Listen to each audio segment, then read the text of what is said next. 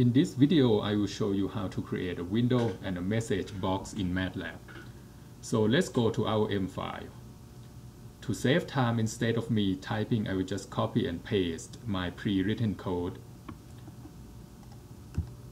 As an example, I will just create a choice menu window of simple math operation: plus, minus, multiply, and divide.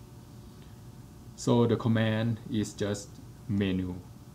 If I run it, I will get a window with choices to select like this.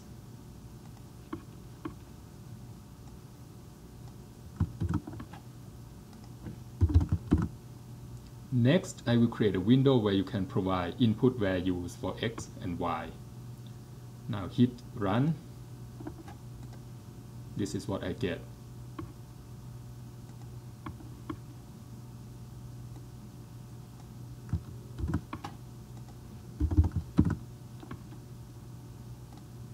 But the answer that we give for X and Y is in string format, so we must change it to numeric format with this command.